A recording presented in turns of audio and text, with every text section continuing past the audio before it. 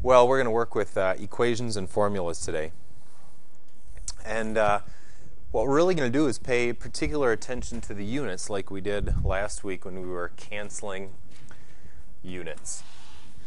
You've all evaluated formulas of some type before, but this time we're going to focus on how to evaluate formulas while paying attention to the units. There's a couple of things that we want to make sure to accomplish. One, we're just going to evaluate formulas, which you've all done before, but you probably haven't substituted the units into formulas when you've done it before. And that's actually pretty important because it does two things. One, it tells you the correct units on your result, which sometimes can get lost. And two, it will tell you if your formula is written incorrectly, because your dimensional units won't make sense when you evaluate. The second thing that we want to do is review a little bit of algebra that it's assumed that you've had before, and that's how to rearrange equations a little bit, nothing too fancy, but some basic types of equations so that if the variable you want to work with is not already isolated, that we can isolate the variable that we want algebraically. It's assumed that you've got the algebra skills to do some of that, but we'll review a little bit of it.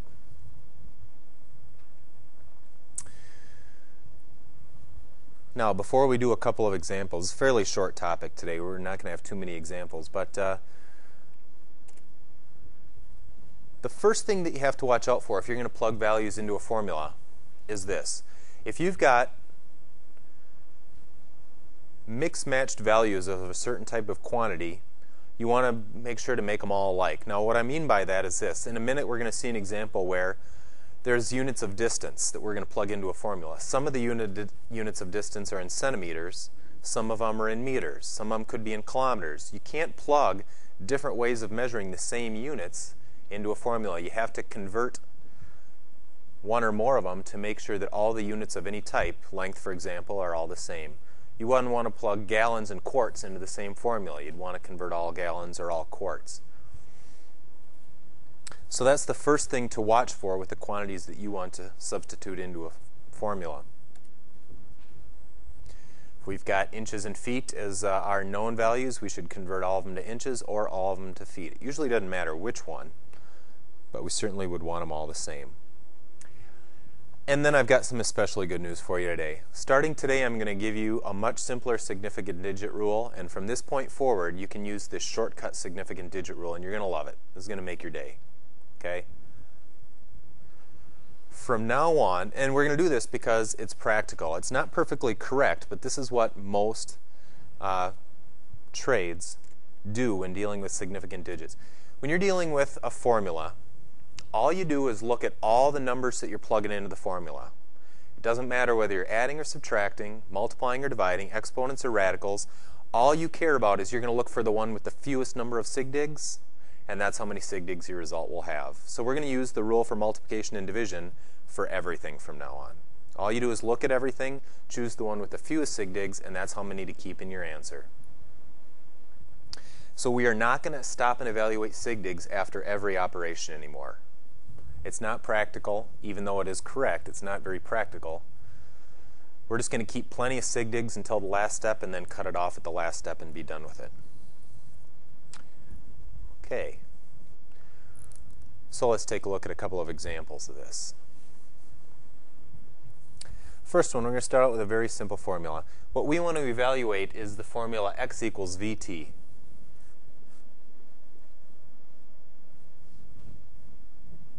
Where v is equal to 9.81 meters per second and t is 9.50 seconds.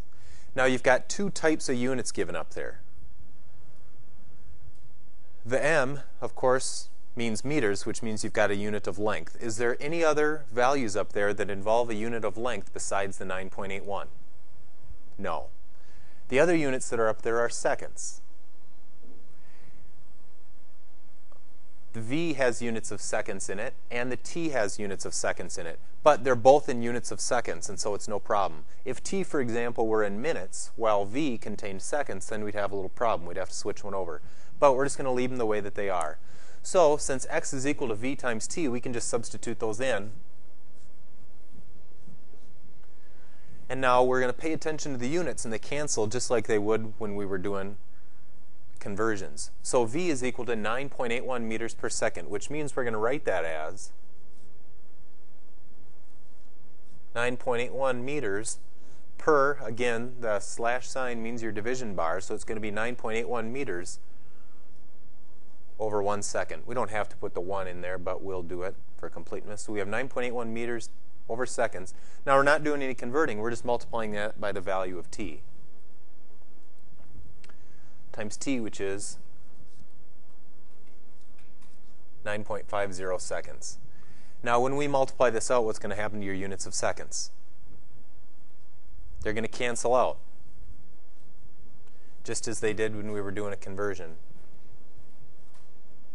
And so when we multiply 9.81 times 9.50, we're going to get a result. And how many sig digs can we keep on this?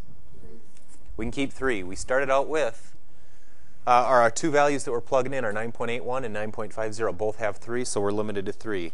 And anybody come up with anything there? 93.2. And the only units that are left here are meters. And you're done. Now, that would mean, as far as the dimensional correctness of this, that would mean that the value of x had better be a length. Because when we canceled off the units, we were left with units of length, which means x better be a length. Now, if x was supposed to be a voltage or a velocity or a force, something's wrong. But it turned out to be a length. Everybody's happy. We want to evaluate h, which means h is the one we want to find. Cal is for calories. It's a good question. Cal are units of calories, which are a unit from physics. You'll come across that when you take your physics course. Exactly. We have non-matching units of mass here. We've got grams and we have kilograms. We either have to change C so that those grams become kilograms, which we could do, or it'd be a little bit easier to just take M and convert it to grams. So let's do that. If we just go off to the side here, and this is a conversion, you can do this any way that you want to, but ultimately M is going to be equal to 2.500 kilograms to grams. How many does that become? That's right. Kilo is 10 to the third or 1,000, so it becomes 2,500 grams. And you could do that conversion any way you wanted to. We won't take the space to do it here, but that should be old news by now. Okay, now we can proceed. So h is equal to m, which is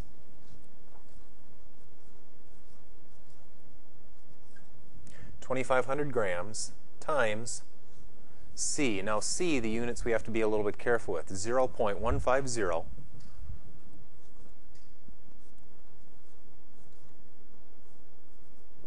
calories per, and the units in the denominator here are grams times degrees Celsius. And we're going to multiply that by T. And in this case, T is 105.0 degrees Celsius.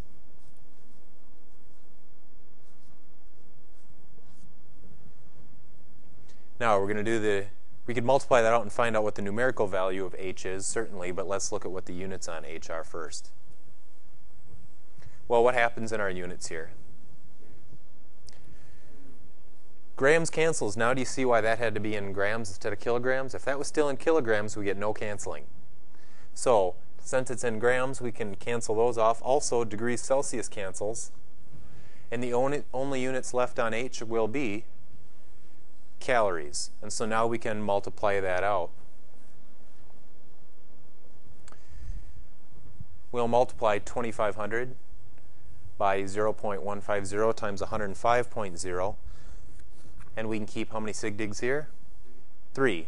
H has 3, C has 3, and T has 4. So we can keep 3, and you end up with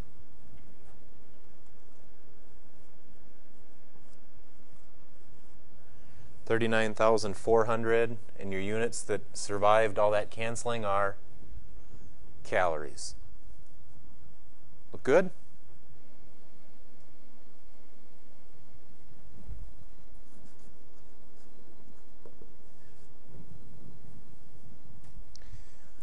Okay, well the first thing you need to do when you scan this over with your eyes is what are you on the lookout for?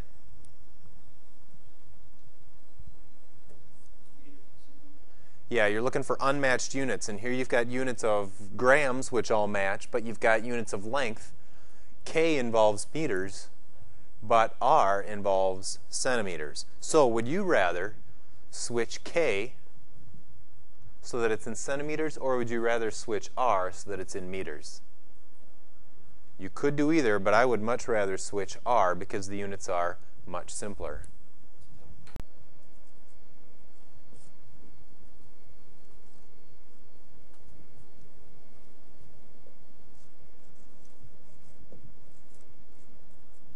There they are.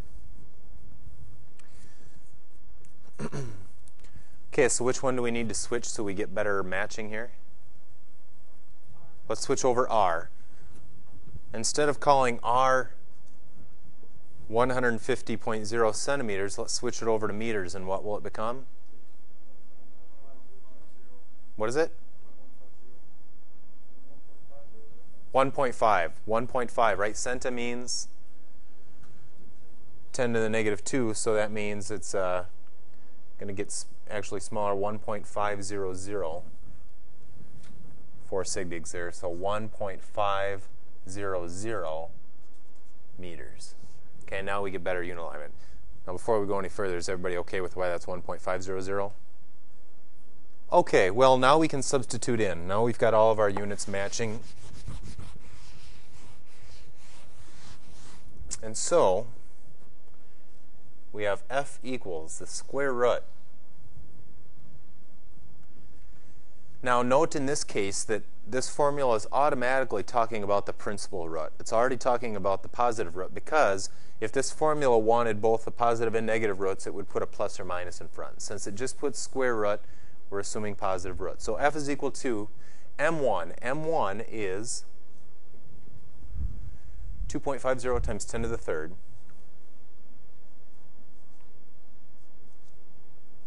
grams times M2. M2 is 1.20 times 10 to the third grams.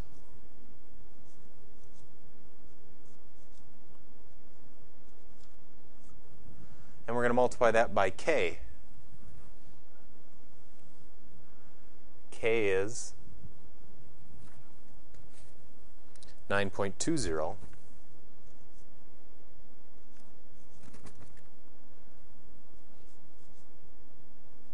times 10 to the negative fifth, and these are meters cubed, over grams squared. So what we can do is we can put that all over grams squared.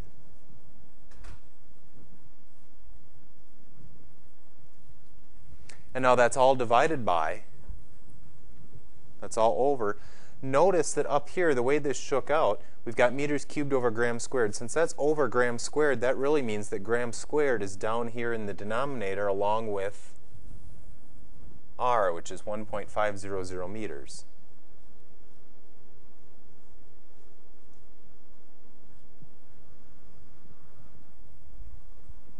Since K said that G squared is in the basement, we can just put it down below there, right alongside our value of R, 1.500 meters. Okay, let's take a look at the units. What do you see happens first of all? All the grams cancel. We've got grams times grams on top, and that's equivalent to grams squared, so it cancels with the denominator. This is really just gram times gram, so those are gone.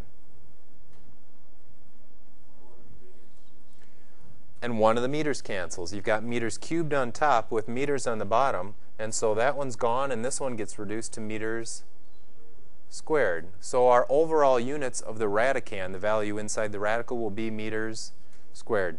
So okay, let's figure out what that radicand is. F is equal to the square root of, I'll give you a minute to work all that out on your calculator. 2.50 times 10 to the third times 1.20 times 10 to the third times 9.20 times 10 to the negative fifth divided by 1.500. Did you get it? Yep.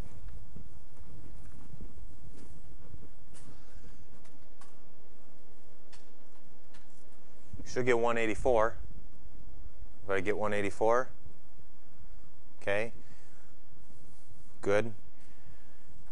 If you got maybe 18,400 or some other zeros on the end, make sure that you're not typing times 10 in here. You're just hitting the EE button on those exponents. 184, and your units inside there are meters squared, like we said a minute ago. Now the last step is to take the square root. You take the square root of a number, and you take the square root of your units. So the square root of that number, how many sig digs we can keep? 3. We were given 3 in all of our input data, and so we can keep 3. That gives us 13.6 is right on. And the square root of meter squared is meters. So it's 13.6 meters. That's the value of F. Hopefully F was a length. If F was supposed to be something else, something went wrong. Sometimes we need to rearrange. If your equation isn't solved for the desired variable, you need to rearrange it first. Now you can plug in your numbers and then solve for the variable you want, but it's far easier to make a mistake doing that, and it's a lot more writing.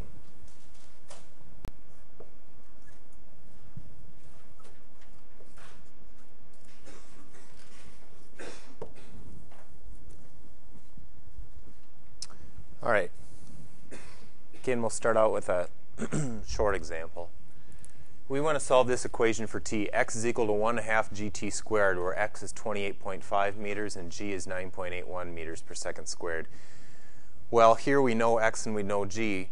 T is the one we want. Unfortunately, that equation is not set up to give you t. It's set up to give you x.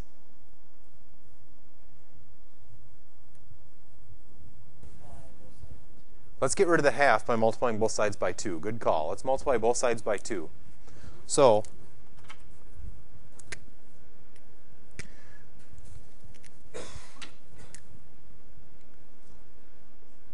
(2x) is going to equal 2 times 1/2 gt squared. These cancel on the right, and we're left with 2x equals gt squared. Okay. Looks good. Divide by g. G is attached to the t by multiplication, so we want to get rid of it by dividing. And with that, we're left with 2x over g equals t squared. Yep, well then you're home free, because we may want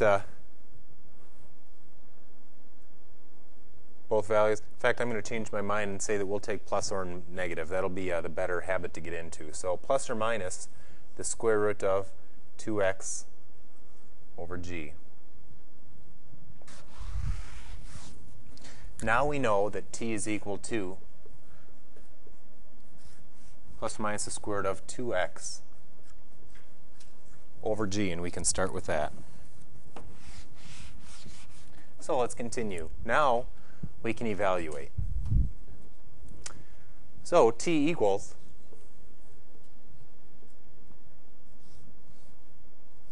the square root of 2 times x, which is 28.5 meters. Good.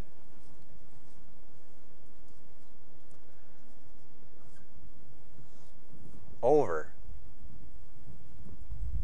g.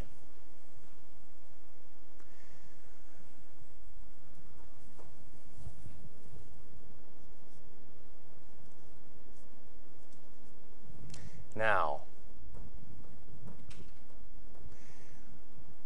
in the bottom of this fraction, we have 9.81 meters per second squared. But what do you suppose happened to this second squared? We're already in the bottom of this fraction, and it's per second squared. So where do you suppose they're ultimately going to end up? They're going to end up in the top. The meters and the s squared are on opposite sides of the division sign, so our s squared is ultimately going to end up on top. Here's why that is. A little scribble work. Don't put this in your notes. I just want you to understand why that works out. Think about it like this. You could have said, I'm going to just kind of scribble this out, give you an explanation, plus or minus the square root of 2 times 28.5 meters over. Now, wouldn't you agree that dividing by g is the same as multiplying by the reciprocal of g? Right? Dividing by a number is the same as multiplying by its reciprocal. So g is equal to 9.81 meters per second squared. That means 1 over g is equal to the reciprocal of this, which is second squared over 9.81 meters. So when we do this, when we're dividing it by g, it's the same as multiplying it by 1 over g. Well, when we put in 1 over g, our 9.81 meters ends up down here, and your second squared end up in the top. That's the reason, because you're really just dividing by this fraction right here. You're dividing by meters per second squared, so that's the same as multiplying by second squared per meter. Does that make sense? That is the trickiest thing about this whole process. Make sure that as you do the homework for today, anytime you come across units like that, make sure you're checking your answers as you go for the odds so that you catch yourself and your units all cancel out the right way. Okay, well, back to the original problem. Dividing by meters per second squared is the same as multiplying by second squared per meter. Now what happens to our units? Meters cancel, and we can do this computation. Our units inside the radicand are simply s squared.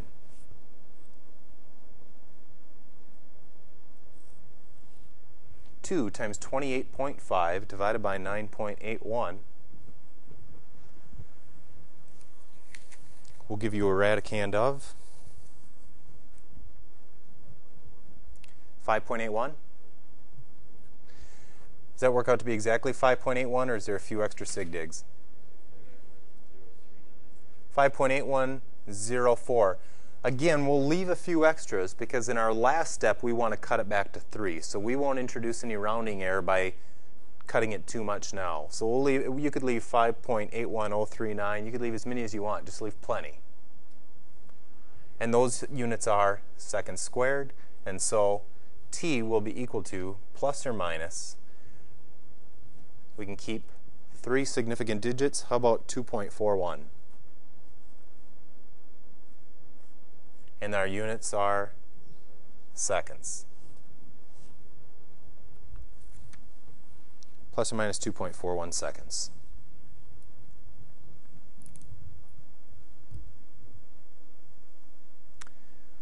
All right. How's that one look? Good? Okay. I have 2 more I want to do with you. I'm just going to give you a couple minutes to see what you can do with this one.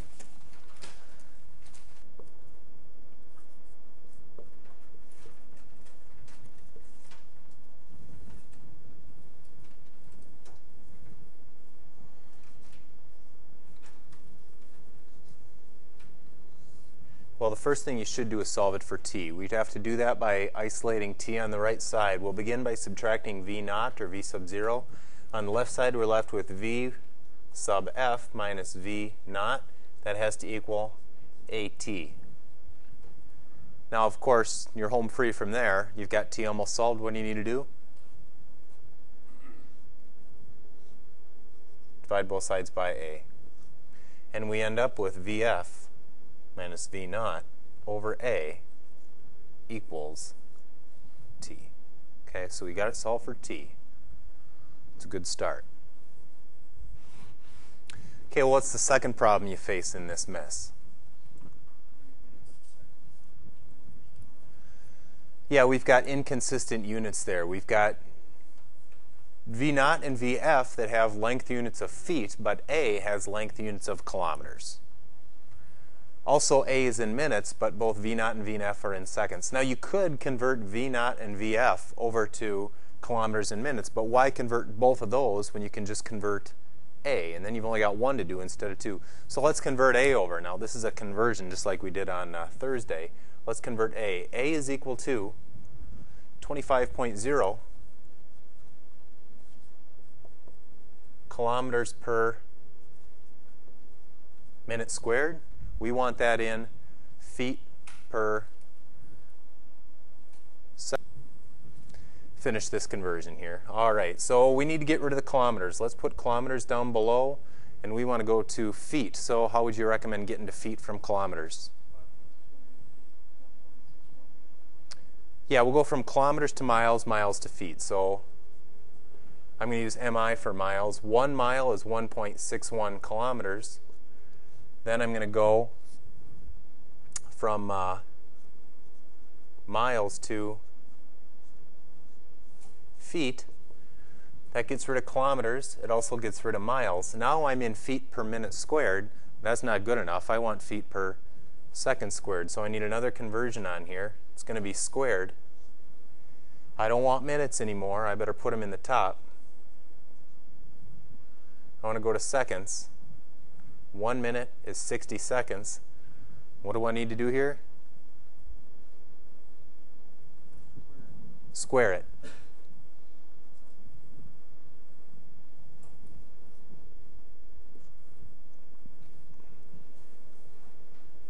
And so once we're done with that conversion, we'll have our units of A. Did you get 22.77? Okay, we're going to leave it as 22.77. Again, we're leaving extra sig digs here. And your units on A turned out to be feet per second squared.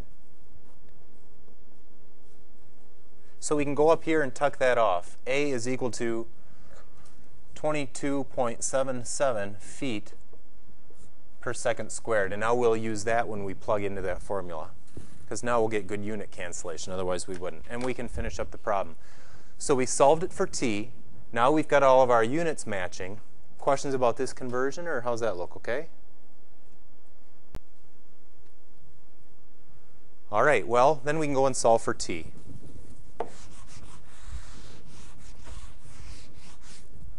So t is equal to Vf minus V naught. That means 85.3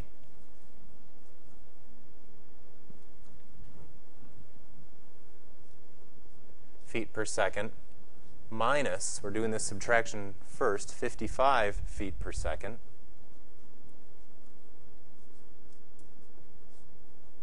And we're going to divide that whole thing by 22.77.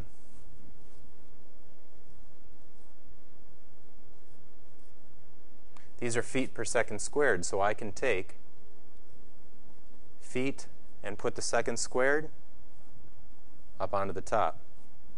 Now, why did I lump these two in parentheses and leave the feet squared as separate, or feet per second as separate units? Why did I leave these two together for now? Drew? We got to do that first. We can't start mixing these units and throwing them around until we get this turned into one quantity. So now we can do that subtraction, and we get 85.3 minus 55.0. That's 30.3. Now, those are feet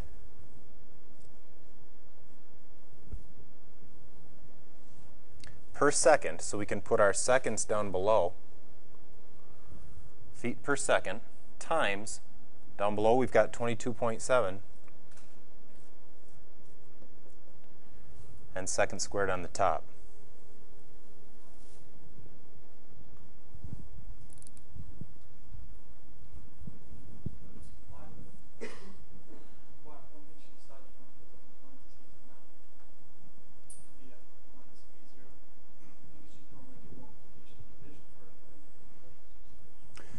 You normally would do multiplication and division first, except a fraction like this has implied grouping symbols. In other words, when you've got a fractional formula like this, you always figure out what the top value is first.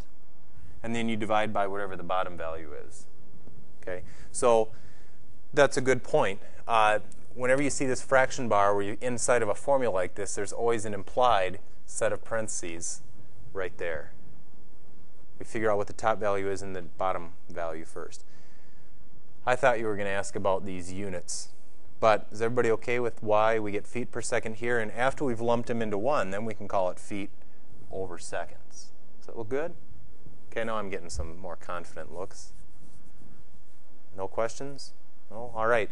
Well, now we get unit canceling all over the place. What happens for starters? Feet are gone. One of the seconds is gone. We've got seconds squared over seconds. Those are gone. And now we can divide 30.3 by 22.77. And we get 3 sig digs, 1.33, and your units are seconds. T, a lowercase t, is almost invariably the abbreviation for time, and so it makes sense that we get units of seconds. Capital T is almost always temperature, lowercase t is almost always time.